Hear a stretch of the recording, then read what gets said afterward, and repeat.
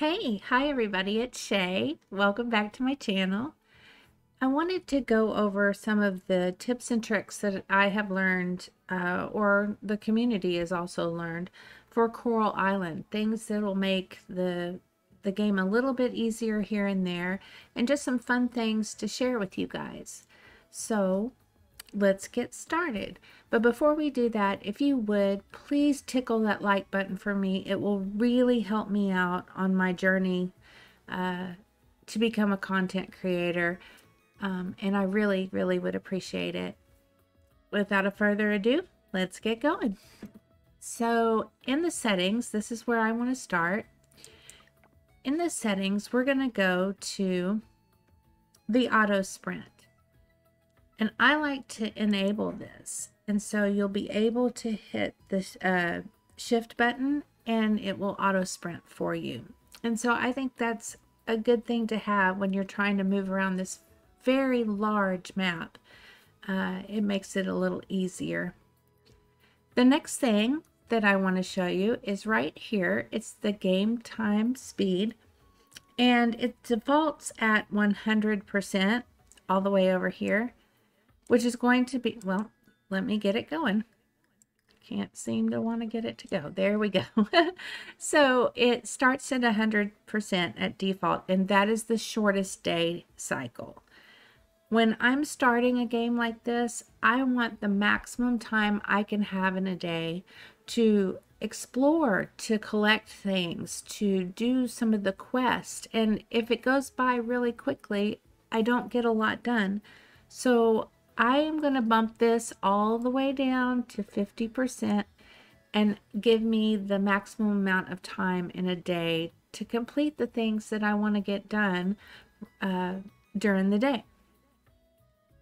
All right, for the next thing, we're going to go ahead and get in the game. Let's apply here and make sure that we save these changes. All right, we're going to go ahead and hop in the game. And we'll just hop into my personal save file. It is in fall, and I will not talk about any spoilers as we go along here. So have no fear. The landscape will just look a little bit more appropriate for this time of year.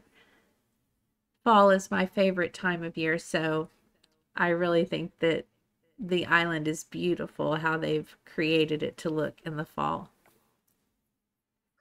Okay, so the next thing that I want to talk about that really helped me out when I got started was to gather as much wood and trash that I could at the beginning so I could create the boxes here for storage. If you've played any farming sims games or slice of life games, you know that you collect a lot of things, flowers, fruits, materials. And so right off the bat, it's good to have these to store your items in.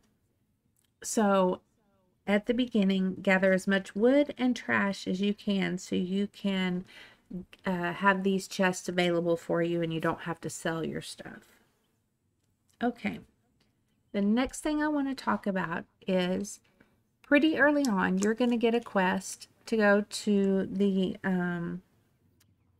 Lake Temple, and then you will be able to, let me go and show you, unlock fast travel. It will unlock fast travel points on your map. You see these little white dots pretty early on. So what you will need to do is complete that quest, and then you will be able to do offerings. And offerings will allow you different things to do. Let's see if we can get this to, why do you not want to open? Look, now I'm trying to record a video. Let's open and do this thing. Okay.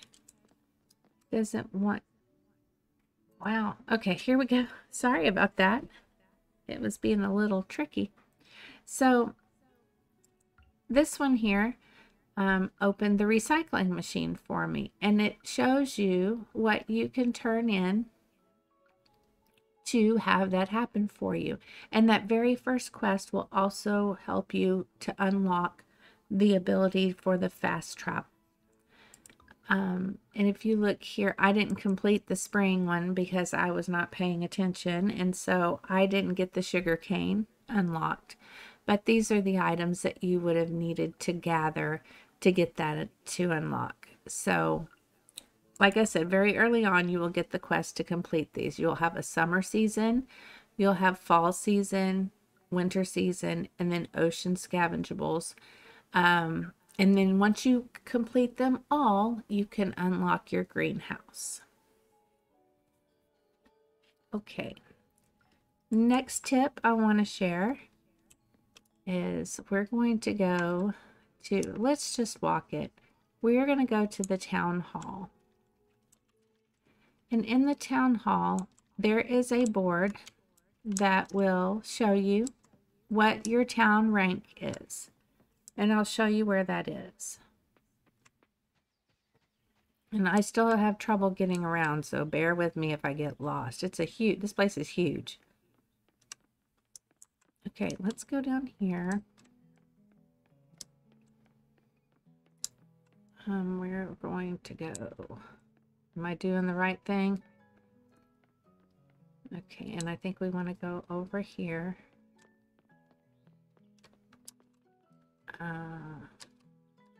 Okay. We want to go over here to the town hall. That's this big building here. And we'll go inside, town center, I'm sorry. And then we'll go all the way to the back. Isn't this beautiful? This is beautiful. So detailed. Okay, back here is your board.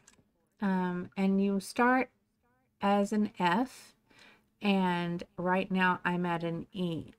So as you upgrade in your rank, you will also unlock things in the store, in the general store. Like new seeds will become available to you. At least that's what I've noticed so far. I haven't found anything else just yet that it allows you more access to. If you know of something, please put it in the comments below so I know whatever that might be. But right now what I've noticed is that it unlocks more available seeds to you in the general store. Okay, and we'll head to the general store.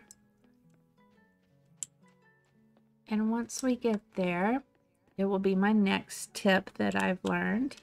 If you come to this board here and you check the calendar, it will show you down here that on the 15th of fall, you will have the Mooncake Festival.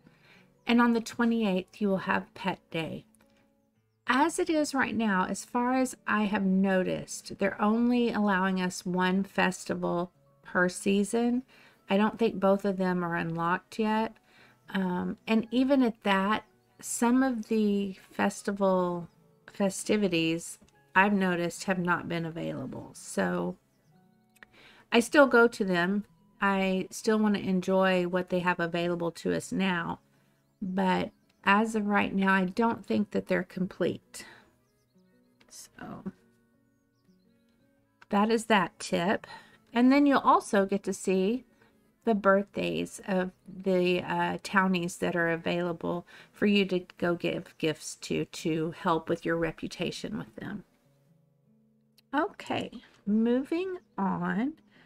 Number 7, let's see if we can find one. But on your daily travels, you're going to want to look for what I call dig spots. Let's see if we can find one. I often find one on the beach, so maybe we can go down to the beach and I can find one there. Let's see if we can come across one. They look like 4-leaf clovers. And of course, I'm not seeing one right away. Okay, let's go up here. When you need one, right? They'll be in the ground here, and they'll look like 4-leaf clovers. Here's one. And you will take your hoe, and you will hit it like that, and you'll get an item out of it. A lot of times it is just trash, but to me, trash is very valuable because it is something that you use to craft items with. So I like to have as much of it as possible. So when I go in the ocean to do the ocean diving, I collect it there. I get it from the trash cans that you go around, and we'll walk over and do that here in just a second. And then from these dig sites, I refer to them as like the Diggly Wigglies. That's what I call them in Stardew Valley. So you look for those.